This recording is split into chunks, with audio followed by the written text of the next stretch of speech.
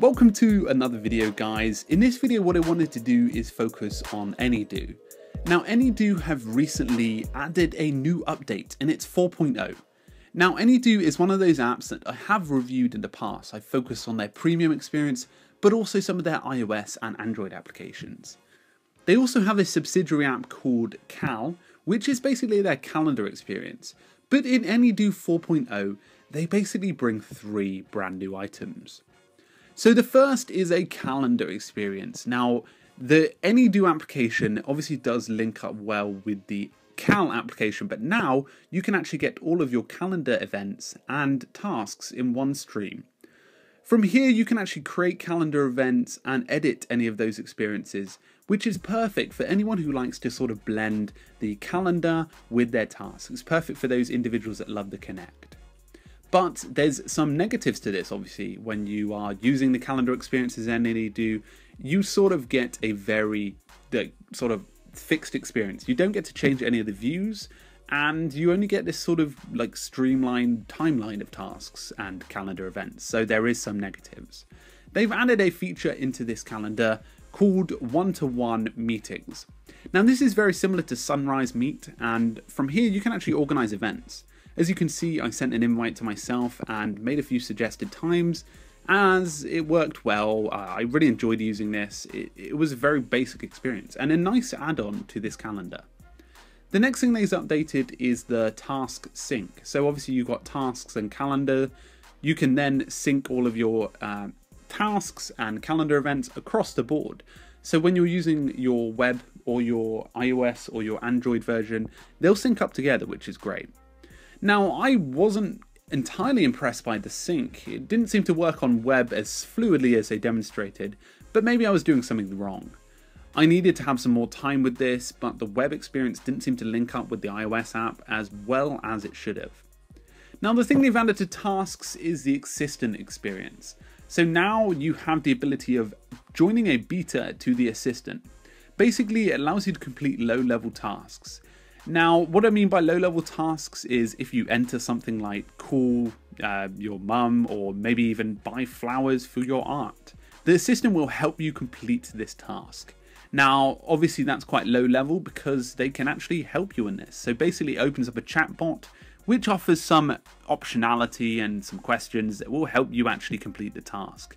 It's quite a nifty way, and I can see they need a long way to go, obviously, and as they learn about your task, they'll adapt that, as you can imagine.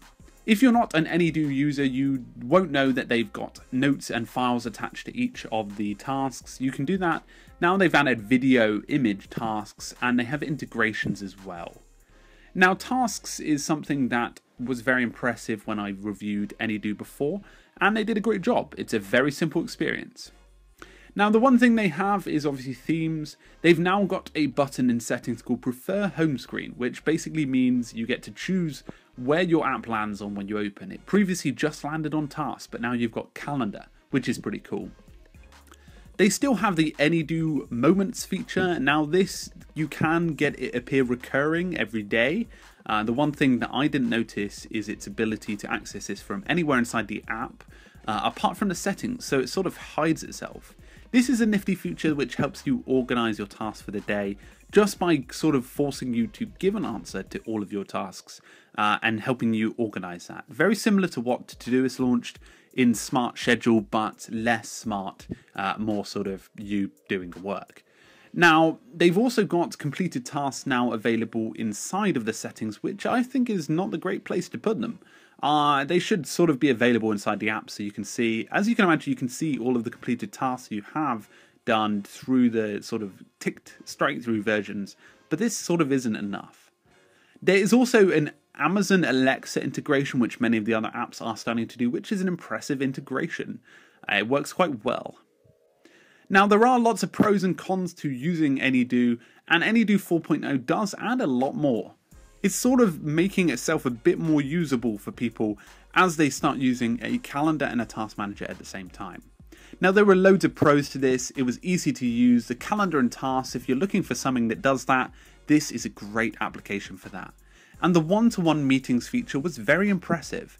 And although I'm not a fan of view options, I was impressed by the calendar's ability to scroll through some of the actual, the events and be able to see that at a glance, which was quite nice.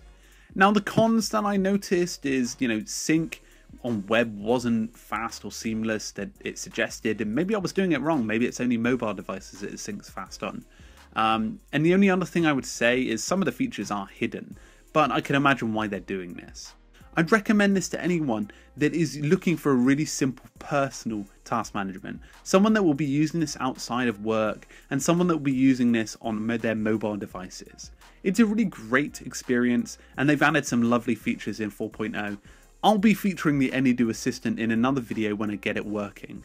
Anyway guys, I hope you enjoyed this video. If you found it useful, do subscribe and like the video. And I'm looking forward to sharing a few more tech videos with you soon. Anyway guys, make sure to have a great week, keep productive, and I'll see you guys very, very soon. Cheers.